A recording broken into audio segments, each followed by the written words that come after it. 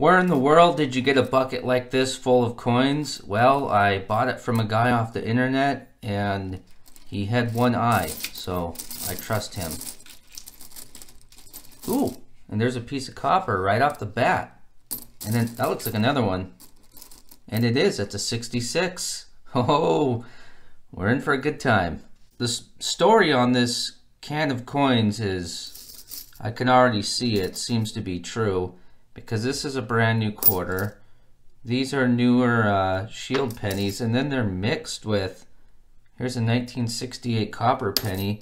Apparently, there is old pocket change in here, but some of it was cashed in over time, and then new stuff has been being thrown on top of it as of late. So it could be just a weird, bizarre mix. So, I mean, we might find silver.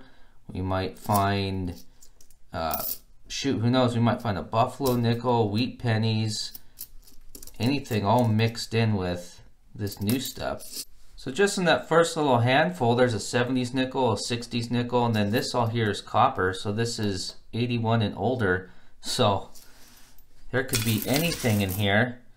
And I'm going to start digging through this stuff, and I will bring you in for all the highlights. Well, this is not looking good. We're already this far down in the bucket, and I'm kind of starting to feel like maybe I got, how do the French say it? Ripped off. But I guess the bright side of it so far is that all this copper has come out.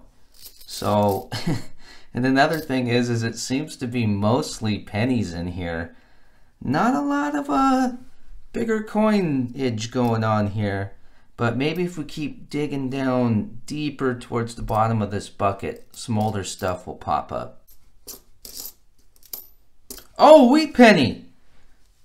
Nice! We got one. I was starting to think there wasn't going to be anything in here at all. All right, let's look at this. This looks like a... Well, by the condition, I'm going to say this is 40s or 50s.